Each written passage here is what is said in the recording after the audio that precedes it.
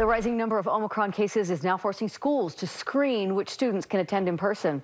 Our team coverage continues with new specialist Tamara Vaifanua. She tells us some schools have hit the threshold for tests to stay and others are pretty close. Park City High School begins the new year by implementing test to stay. Starting this morning, students attending school in person had to test negative for COVID. Any student at Park City High testing positive will be sent home. Proof of a negative test within the last 2 days will be accepted.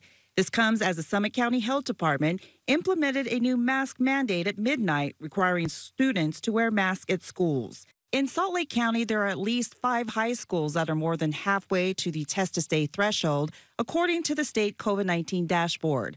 Brighton, Corner Canyon, and Murray, and in the Granite School District, Skyline, and Olympus. Granite School District spokesperson Ben Horsley tells me they anticipate needing to initiate test-to-stay at Skyline and Olympus by early next week and fully expects both schools and others will reach the threshold sooner rather than later. While we are seeing a surge and a spike in COVID, it's just a reminder that the state of Utah and school districts locally are well prepared.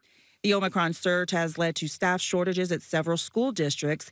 At Granite, it has been tough finding subs to cover teachers who are calling in sick. In many cases, teachers are combining classrooms or using their prep time to fill in.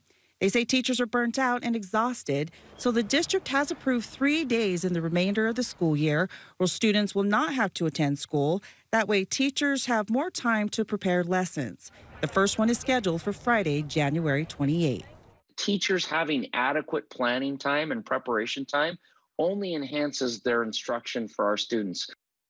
It's a remote learning day in the Canyons district, just one of several they have scheduled to give their teachers a break. Administrators, though, are once again calling for emergency subs, especially parents who are willing to sub even for half a day. For Live at 5, I'm Tamara Vaifanua.